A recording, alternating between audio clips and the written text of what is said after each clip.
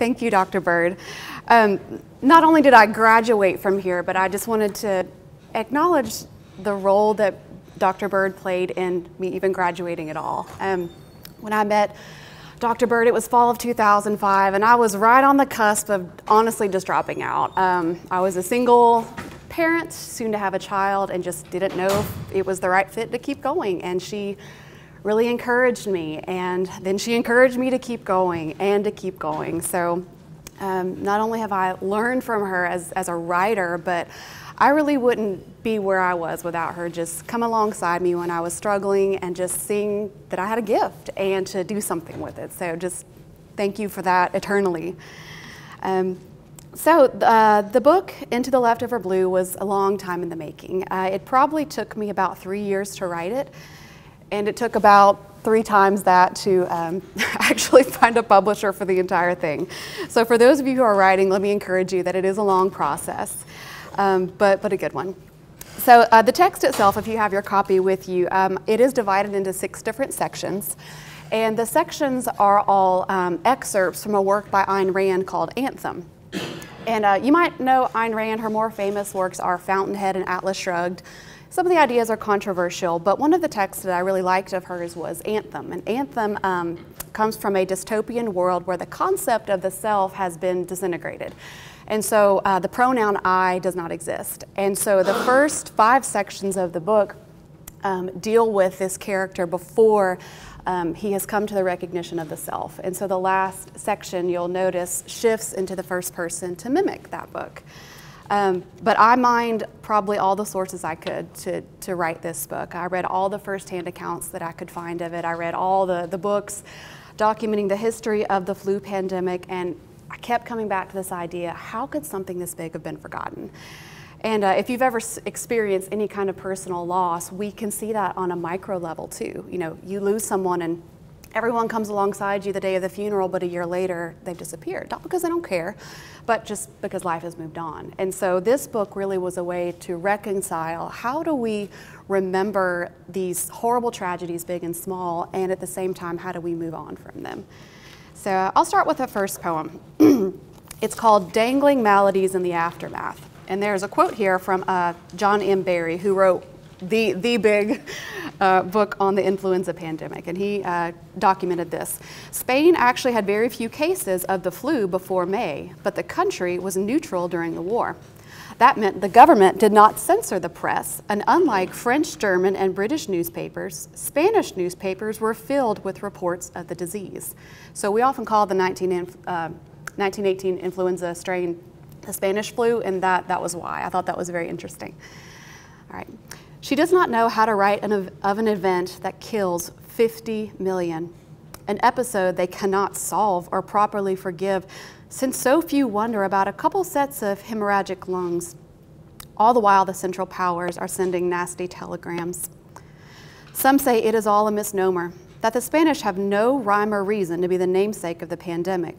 For Christ's sake, name it after the dirty Germans, though the beginning is here. Perchance Wilson on April 3rd, 1919, at the Paris Peace Conference, coughs too heavily to properly construct a treaty that would prevent another war. Could they surmise that La Grippe killed more than 50 million, maybe maims, dare say murders, millions, millions, millions? Such a malady is the envisionment of seething doctors because it is beyond the realm of cures, rearranges the alphabets of statistical distribution. Now that she reads the books, they came like swallows, pale horse, pale rider, one of ours, memories of a Catholic girlhood, the last town on earth, sees the pictures, touches the data. She can pick this from a lineup and identify the vicious cause effects into the swells of the 21st century. But she is no closer to peace with the radicalism, though it is far away and twice removed.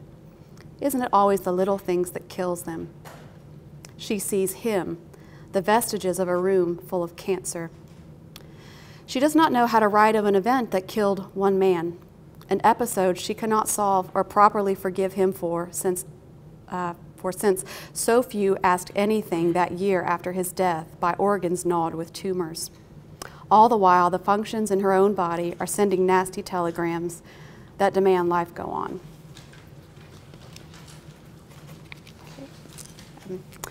The next one I want to read is the poem following right after that, and it's called The Birthright of Stones. Okay, and this is actually dedicated to a family who lost a young man in his early 20s in a motorcycle accident. So interspersed with this big narrative, events I watched firsthand, people around us had suffered with loss, and so sometimes they found a place in these poems. The dying men leave a milestone of what went wrong. The dying men had been made of brass and ideology before they had nothing left to say. The dying men had been effaced stamps from a revolution followed by madmen. The dying men had been remembered by parents who became worn through from burlap-colored tragedy. The dying men are succeeded by women who have souls of lapis lazuli buried within volcanic ash. The dying men have children who will always fear being left behind. The dying men are defined as war wounds, cancer cells, fallen planes, flu viruses, motorcycle accidents, explanations that cannot speak for how the wind shifts as they walk away from a name on a stone made of their emptiness. Okay. All right. The next one I want to look at comes from section 2. And here we see it's the narrative arc beginning to form. I create a character here who I refer to as the inspector, which is myself, as I was just uncovering all the history and all the mysteries surrounding this tragedy of 1918 that people forgot about. And so the inspector really is just another name for myself as I'm trying to learn more about this piece. So this is the first piece, and if you'll notice, it's written in prose poetry. While these are all free verse poems, I do use prose poems at times. I've found a lot of success with the form. So, all right, page 12, the creation of an inspector. This must be some new kind of infection or plague. William Henry Welch, the first dean of Johns Hopkins Medical School. After the girl becomes half an orphan, she begins to unravel the tinseled esophagus of a swan. After the girl becomes half an orphan, she asks questions that coalesce within madness precisely adjacent to the epicenter of a graveyard. After the girl becomes half an orphan, she begins to unravel. After the girl becomes half an orphan, she asks, after the girl, after. Okay. All right. And I'll go ahead and read the one as well on page 14. This was actually one of the earlier poems that I had written, but as I assembled the book, it didn't come first. Sometimes when you are assembling a manuscript, things do not go in the order in which you write it. It just does not work that way. So, all right, the next one is The Origin of Species, and I'm sure most of us are familiar. That is a reference to Charles Darwin and his work. All right. Inspector, tonight they do not want to write. They want to be as persuasive as melted cream, as a cross-hatched monologue, as an overwhelmed eccentricity. Take these poems like a stillborn youth, a rotted paragraph. Inspector, the influenza of 1918 is a pandemic. Disease is no respecter of persons, or of nouns, the persons, place, things. 50 million humans are not lithe as rodents. The Great Plague was gymnastics for the skins, bones, fluids of rats and flea stowaways. Inspector, there was a man blue as sapphires. He was beautiful as a wicked architect. There was a man, there was a man, there was not a man. The woman had ruby orbs across her cheeks, those fallacious apples, that lovely foam. Inspector, they are maddened with silence. Her eyes are hard as iron needles, her words as sharp as branches. We are made of blood, and blood is made of us. War is a circle, and you are only a humiliated coincidence. Okay. Let's skip forward a little bit. If you want to go to page 19. All right. This is a lot of this here is just a response outlining more of the historical documentation of the disease. All right, so this one's called Secretly and Unobtrusively. Inflammation of the lungs is a sign of a healthy body, so maybe Pfeiffer's bacillus caused the pandemic since they have no idea how to begin isolating viruses. Perhaps the flu is upstaged by an epilogue, pneumonia, wearing the cloak and dagger bacillus garb, and is the player really the cause behind it all. Just like they have no idea if sex and economics are the motives, like Freud and Marx say they were. She believes that the world really shudders and groans under the weight of such accusations, like a martyr repressing a deprecating smile. She sees them wailing loudest only when the dead fill the ground, and the loudest cause is not gunfire tanks, M1 Garens. It is the quietness in the coffin corners, in the sputum of the gravel, secretive and unobtrusively entering the scene like a discarded sentiment, a resolve that does not exist years after it fades from memory. Okay, let's skip that one. Okay, I'm going to move forward a little bit. If you want to look, follow along with me on page 31. This one here has a little bit more of the reference to the personal side of the loss. Okay. This is called The Intervals Between. The silence of a tumor is manipulative as the ignorance of a vaccination or the refusal to interpret a quarantine. Such vacillating abscesses are not a springboard for the lecture of 1918. World War I monopolizes that. Such gruesome bones beneath his skin demands she sees that he cannot look her in the eye and say, "It will be all right." The mother says that it was different with cancer because it was unlike some kind of death in your face, invasive as someone else's dog. No, the whole affair is recondite as the harmonica of a masochist because all is so silent months before it ends. In the intervals between the W-shaped graphs, the decimated Samoans, the sickly doughboys, the diagnosis, the telling of the children, the uncomfortable inquiries, the forgotten year later, she sees eons of abdicated theses. In the intermission between a 1917 spring and a 1919 spring, or a January and a November, there resides all the times they said they'd be here and are not. I'm going to flip forward a little bit and read one on page 33. This one is called Of Gods They Shed. After the man peels an orange, he dedicates an act of loneliness to the collapsed allegory. The first brother says he tattooed because others say they see him. The second brother says he has tattooed because he sees himself.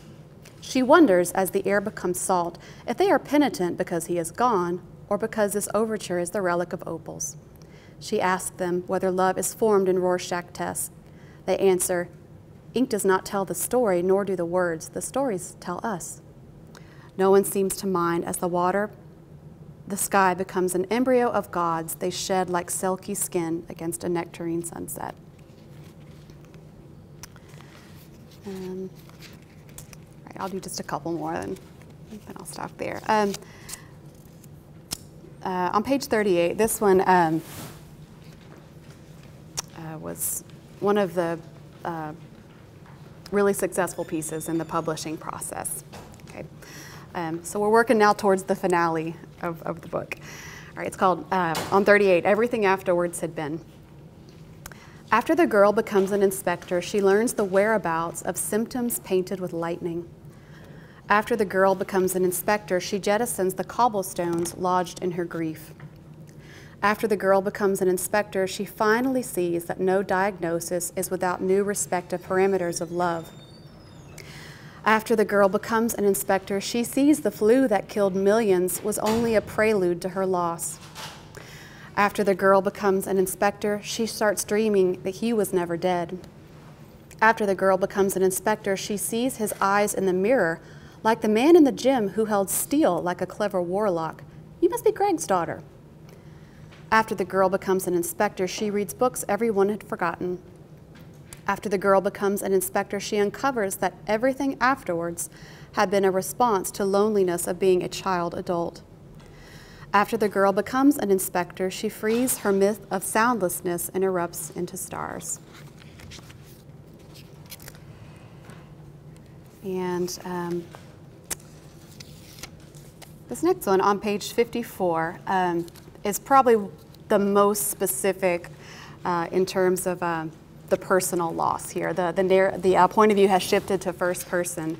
And this piece, The Survivors, on page 54, is the first one that I published. I thought that was fitting. And I dedicated this one to my brother, for Jonathan. The day my father dies, the room is a suffocating diorama. The walls are thick and I exist inside the cogs of a watch.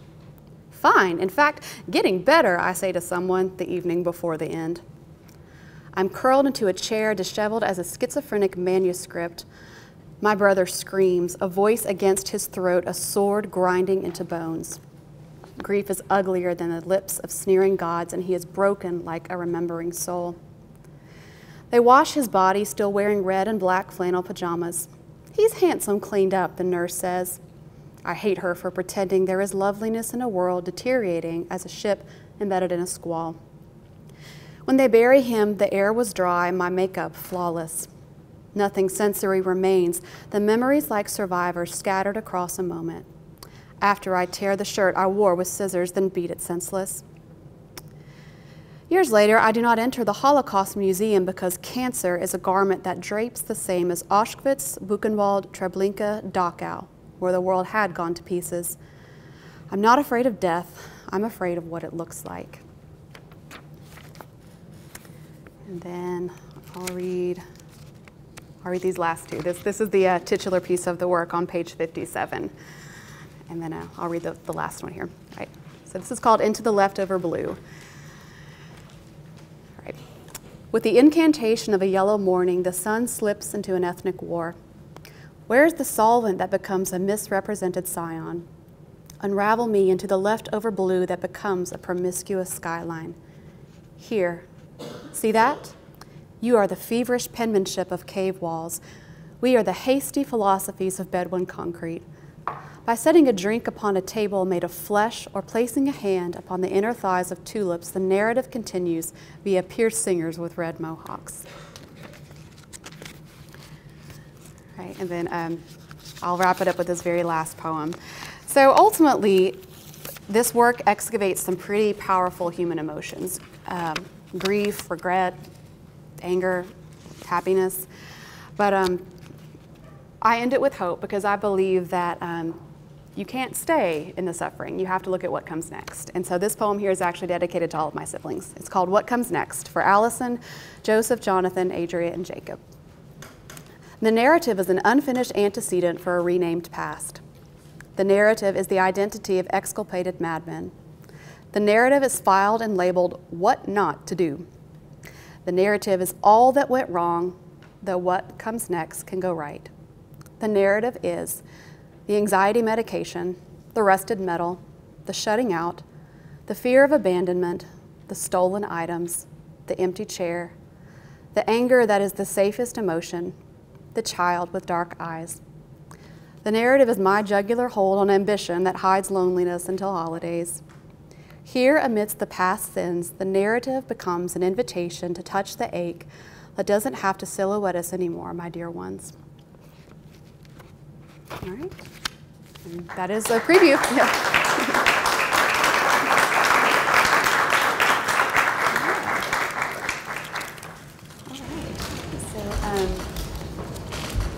All right, so thank you, Anna. Yes, thank you for having me. And we usually have a question and answer session afterward. So please, I came here just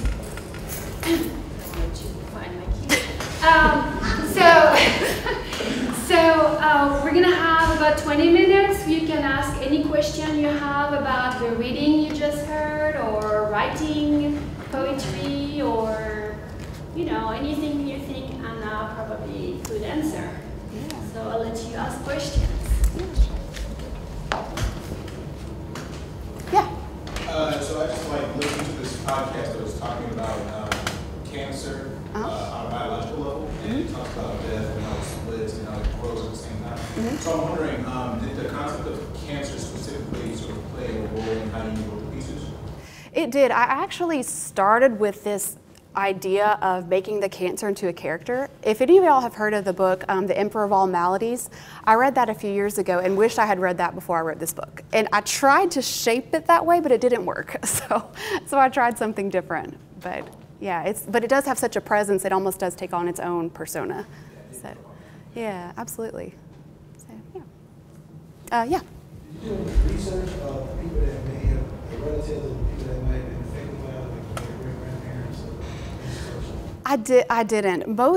I looked for as many firsthand narratives as I could find, and most of those people who wrote a firsthand narrative also had it, but it would be interesting to follow up and see even the wake of the suffering afterwards.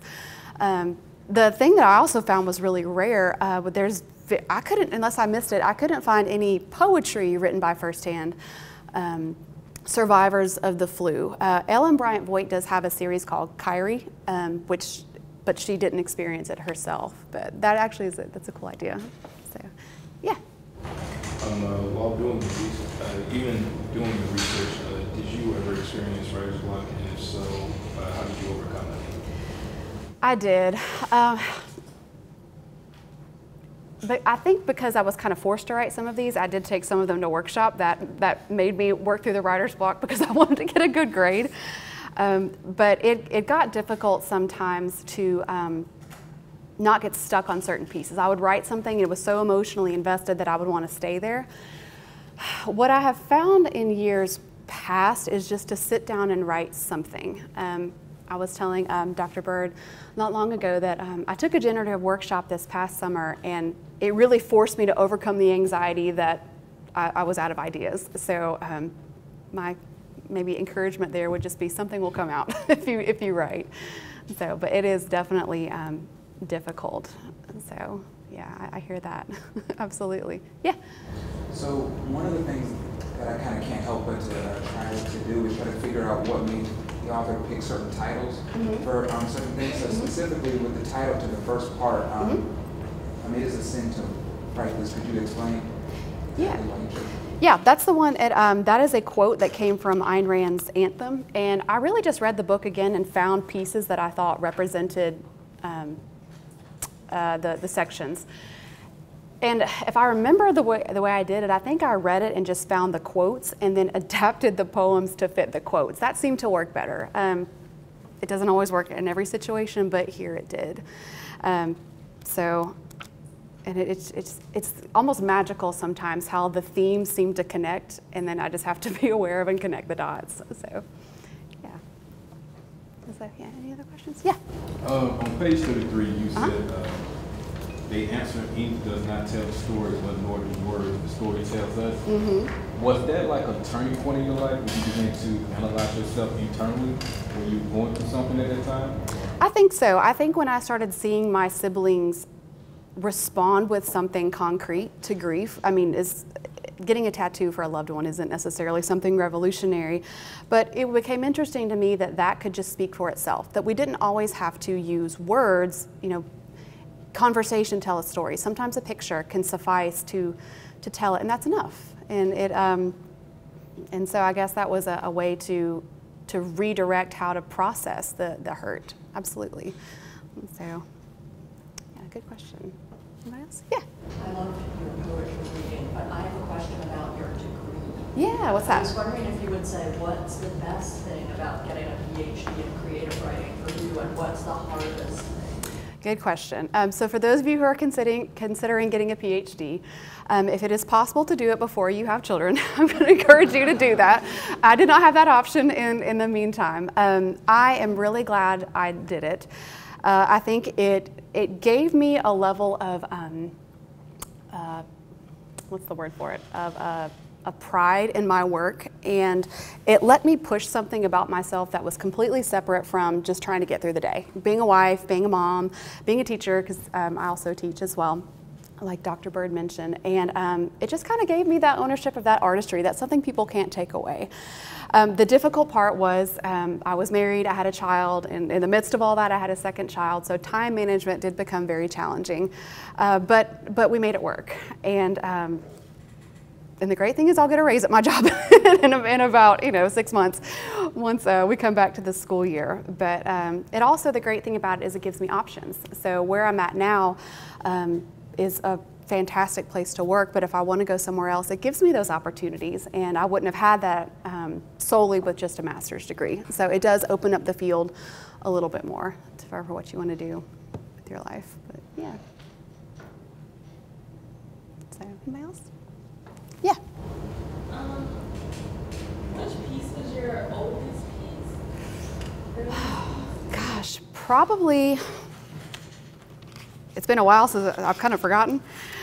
Probably some of the earlier ones came from section,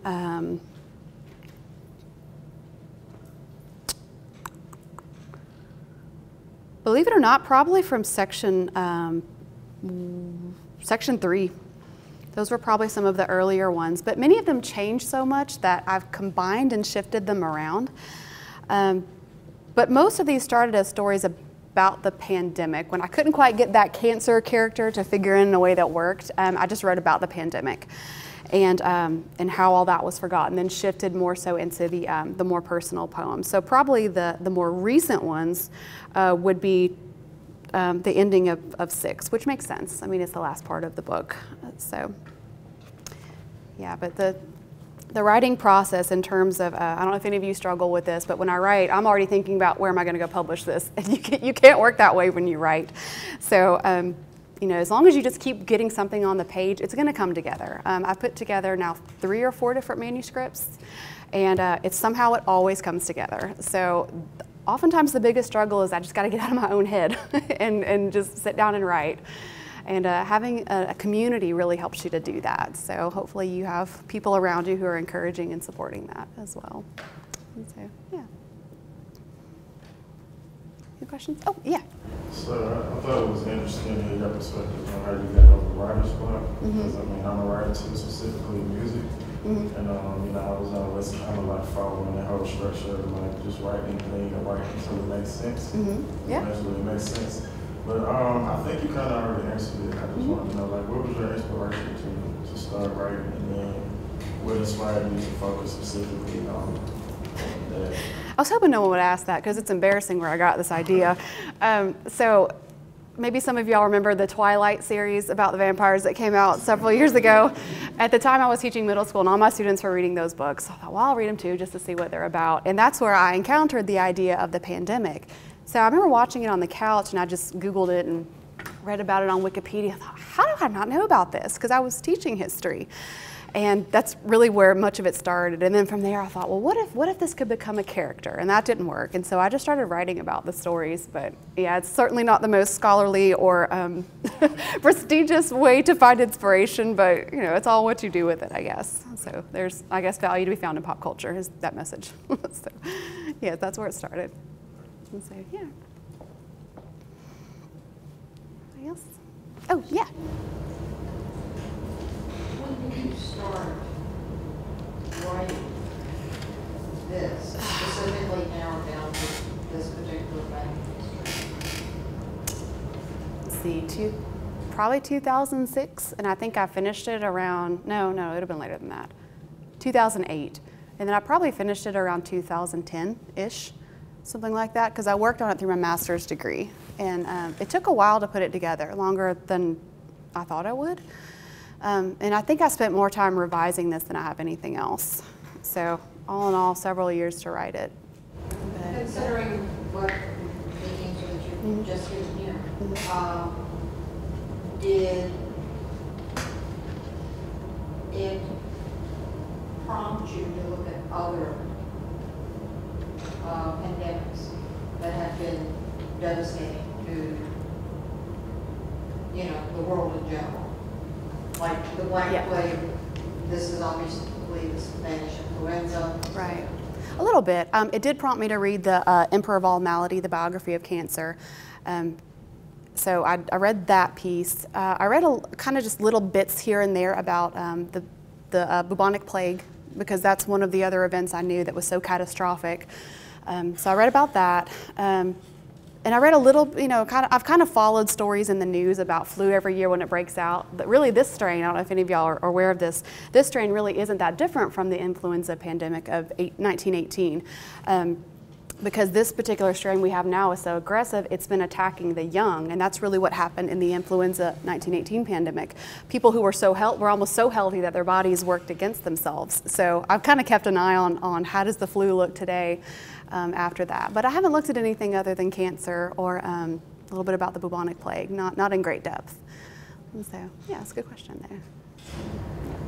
Yeah. You mentioned that when you were writing this, you had to take some of these to workshop. Mm-hmm. Was there any particular poem that just kind of naturally came together and you kind of kept it the way it was? There were some, yes, that I never did workshop. Some of, a lot of the prose ones I did workshop with Dr. Bird, but I had a handful in there that nobody saw it other than me, which can be scary sometimes because, we often can get blinders to our own work. But yes, there were some in here that it was just really, I just did the best I could. So that can free you on some level to make the writing about your style, but at the same time, I know when I write, I miss stuff. So, but yeah. So, yeah. On the intervals of between, Mm-hmm. the last line, there resides all of the times they said they would be here Mm-hmm. and they're not. Mm-hmm. I thought it was really interesting how they use the parentheses to make it, to give that vision of singular versus plural in perspective. Yeah. Did you originally come up with the parentheses, or? I wish I had. I'd read at that point in my academic career, I read enough English articles from journals that had these really catchy titles with the parentheses where they could put two words in one. So I thought, I'm going to do that because that's going to work here. So I wish that was me being really creative, but it was not. So I stole that technique from other places. But it's amazing how much work it does. If you can make it fit, it really can be pretty powerful. So more than the dash. Yeah.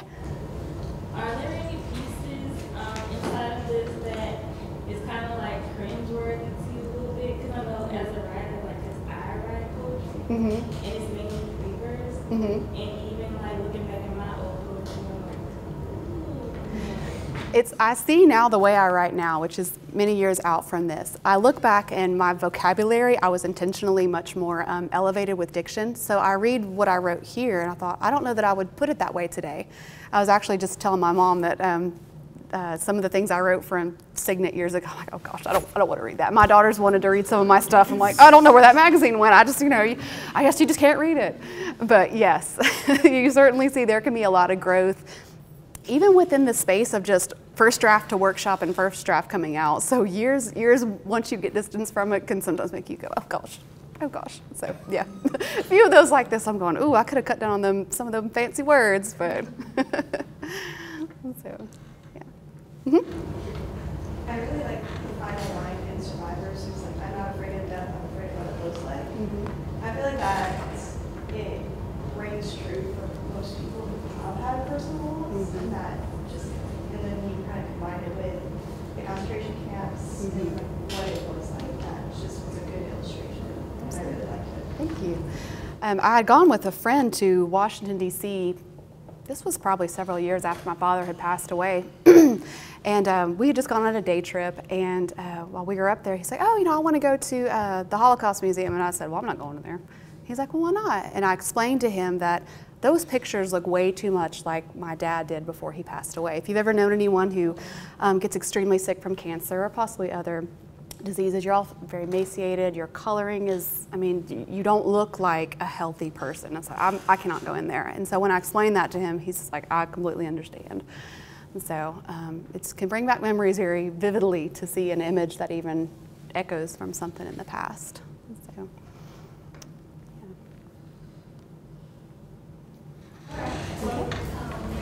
Yes, we have these questions. That's great. yeah, thanks, y'all. Thank you for coming, and thank you, Anna, for coming too.